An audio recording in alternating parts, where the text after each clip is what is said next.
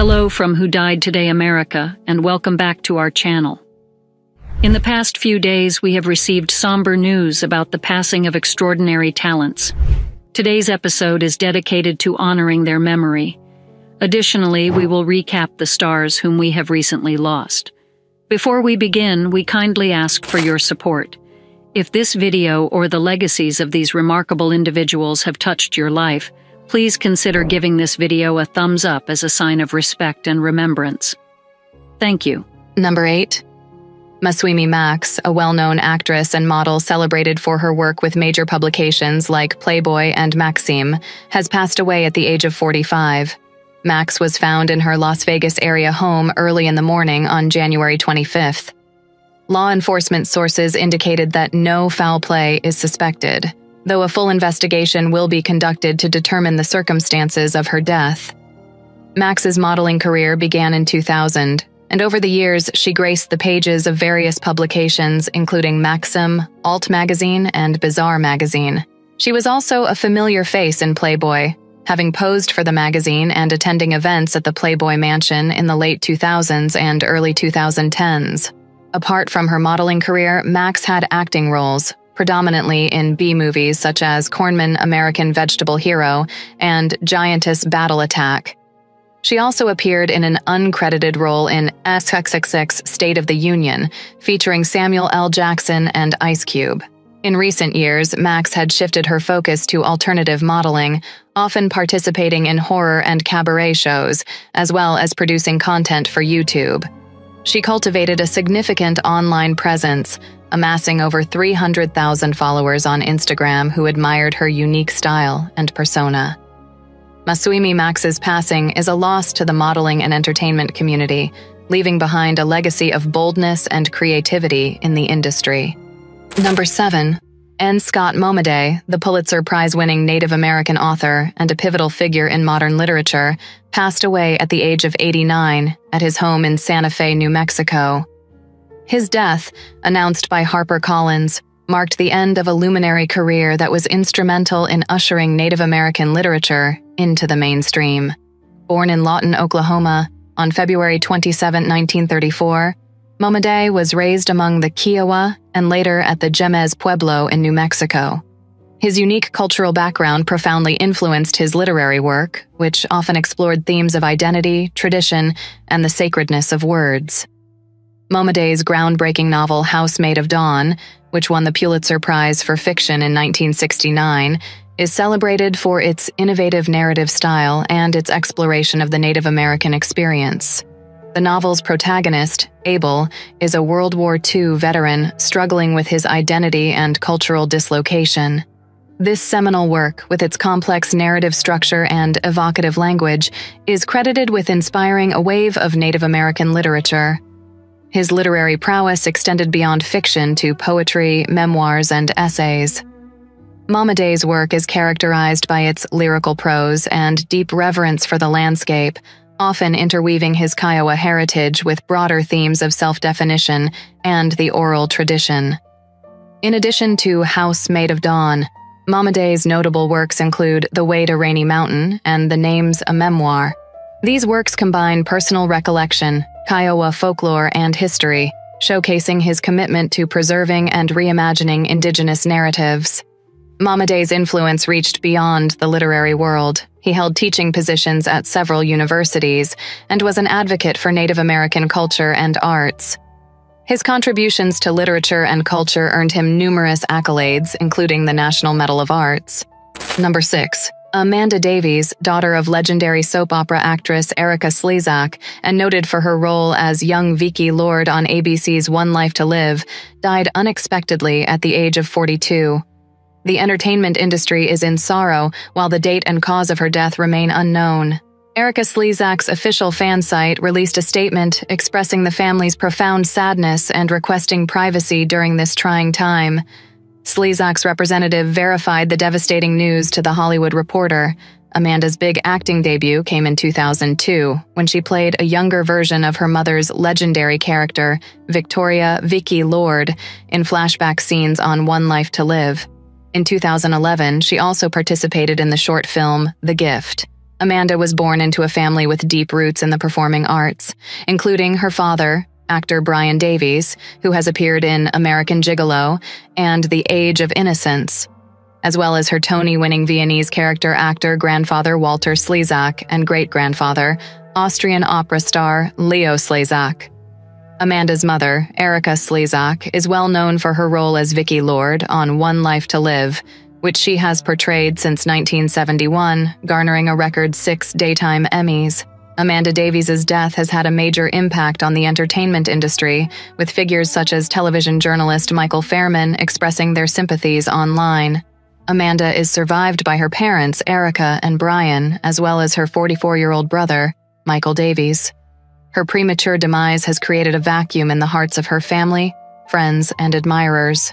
Number 5. David Soul, best remembered for his role as Detective Kenneth Hutch Hutchinson on the legendary 1970s TV series Starsky and Hutch, died at the age of 80.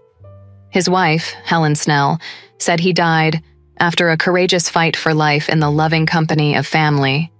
Soul's portrayal of Hutch with Paul Michael Glaser in Starsky and Hutch from 1975 to 1979 established the series as a generational touchstone, recognized for its buddy cop dynamic, exhilarating action, and iconic red 1976 Ford Gran Torino.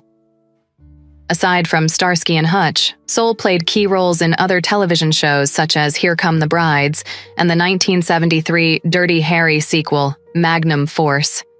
Soul was born in Chicago on August 28, 1943, and began his career as a theater actor in the mid-1960s with early performances on The Merv Griffin Show and Star Trek.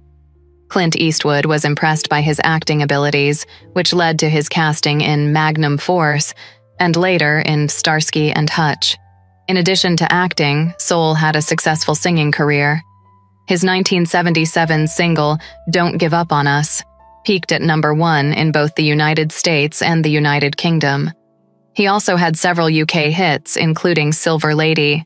Soul later became a British citizen and participated in British detective shows such as Poirot, Dalziel and Pascoe, and Lewis.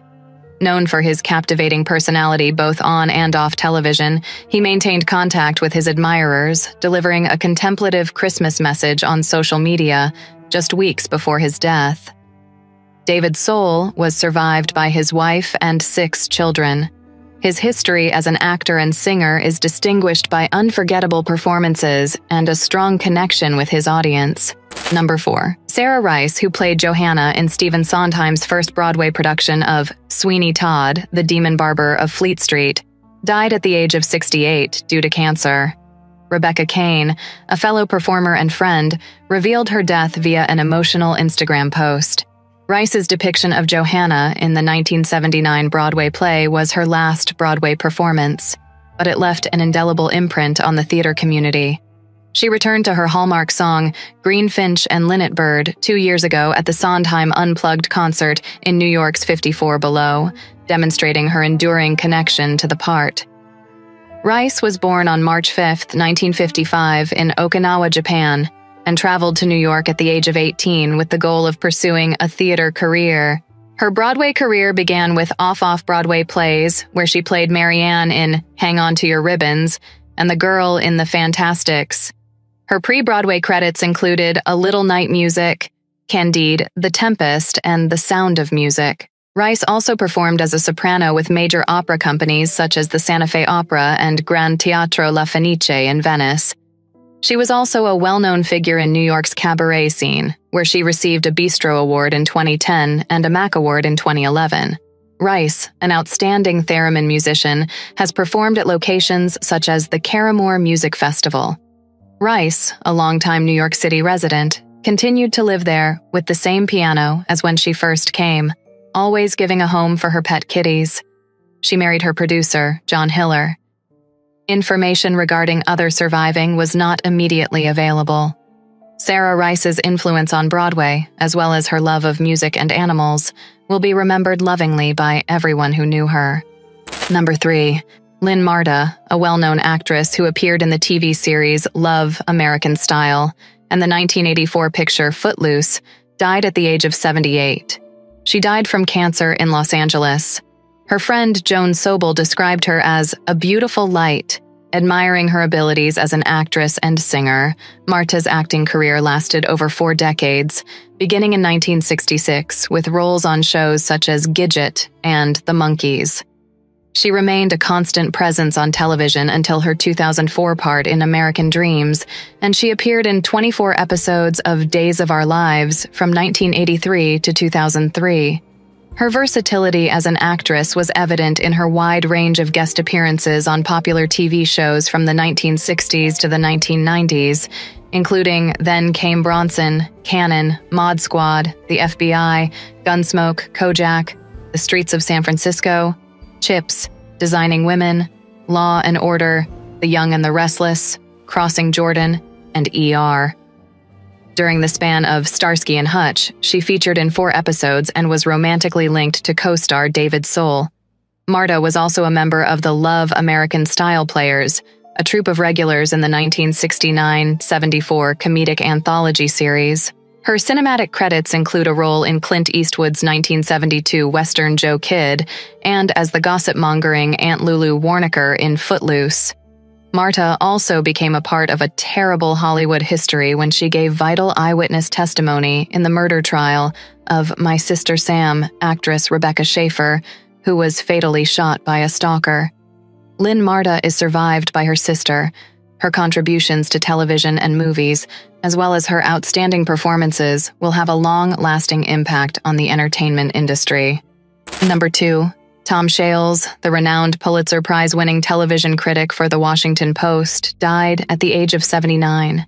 According to his caretaker, Victor Herfurth, his death was caused by COVID-related complications and renal failure. Beginning in 1977, Shales was the Post's leading TV critic, and his pieces garnered national notice and great impact, being widely syndicated. Shales was well known for covering a wide range of television genres, including nature documentaries, late-night chat shows, network sitcoms, and cable dramas. His astute criticisms and advocacy for high-quality television gained him a recognized reputation in the world of journalism. Shales was awarded the Pulitzer Prize for Criticism in 1988, making him the 4th TV critic to achieve this distinguished accolade. He was a prominent early booster of cable television, seeing its potential impact on the entertainment business. Shales' accomplishments extended beyond his tenure at The Washington Post. He also wrote on movies and television for Television Week, The Huffington Post, and Roger Ebert's website. His significant publications include Live from New York, An Uncensored History of Saturday Night Live, and Those Guys Have All the Fun, Inside the World of ESPN, both of which were co-authored as oral histories with journalist James Andrew Miller. Tom Shales leaves a legacy as a keen reviewer and a supporter of television as an important cultural medium. He has no immediate survivors. Number 1. Joyce Randolph, beloved for her role as Trixie Norton on the classic television show The Honeymooners, passed away at her New York City home. She was 99 years old and in hospice care at the time of her death from natural causes. Randolph's portrayal of Trixie, the wife of sewer worker Ed Norton and neighbor to Ralph and Alice Cramden, Jackie Gleason, and Audrey Meadows, left an indelible mark on television history. She was chosen for the role by Gleason himself after he saw her in a chewing gum commercial. In a 1999 interview, Randolph described Trixie as a housewife with possible past ties to burlesque, adding depth to her character in the sitcom's narrative.